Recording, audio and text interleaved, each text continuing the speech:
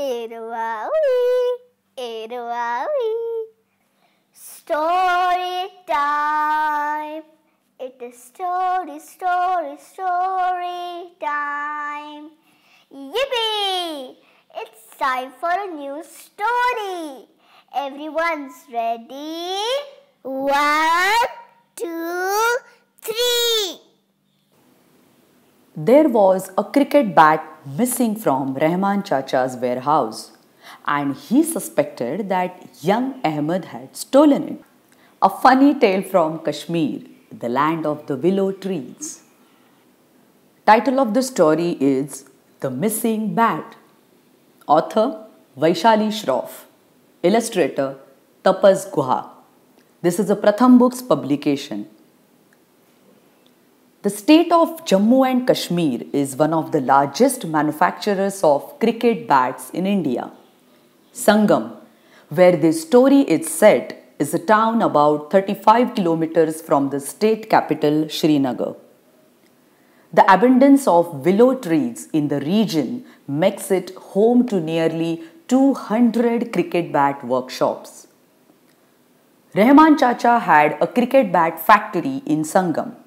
One could see cricket bats neatly stacked in rows all around his factory. The bats were made from willow trees that make the best quality bats in the world. The trees grew neatly in rows on both sides of the road that ran through Sangam. In fact, you can see them all over Kashmir. Rehman Chacha was an old man with a hunchback who would always be on his feet to get his work done. He often frowned and used a walking stick wherever he went. Amir worked at Rehman Chacha's factory.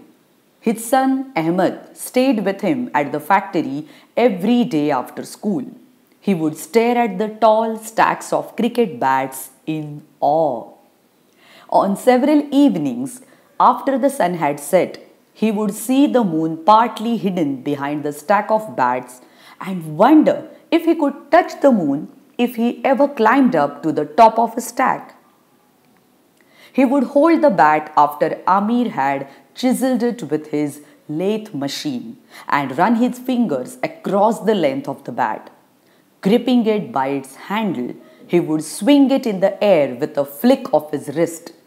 He was only 7, but he dreamed of being Sachin Tendulkar someday. Before the workers left for home each evening, Rehman Chacha would count the number of bats in his warehouse. He was very particular about his stock. If he found a bat missing, he would start playing detective. Da-da, da-da, da-da. And it happened. One morning, when Rehman Chacha opened his warehouse to take the stock out and load it onto his truck, he found that there was one bat less. That too, the one that was the biggest and the lightest. He was furious and ordered all his men to stand in a row. "One bat is missing. Where do you think it could have gone?" Everyone looked down and shook their heads. They found it difficult to look at Chacha when he was angry. "How can a bat disappear overnight? No one else enters the warehouse other than you all and me," screamed Rehman Chacha as everyone continued looking down. Just then Rehman Chacha laid his eyes on Amir. "Aha! Where is Ahmed, Amir? He is not to be seen today." Ahmed is not keeping too well, Rehman Chacha. He is down with a cold and cough." Amir answered, still looking down. Suddenly, one by one, everyone started giggling and then laughing, including Amir. "Why are all of you shameless people laughing?"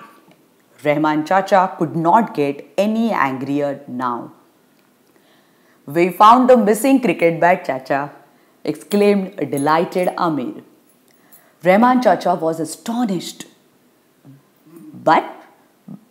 But you all have been standing in front of me. How did you find it?" "Where is it?" asked Rehman Chacha.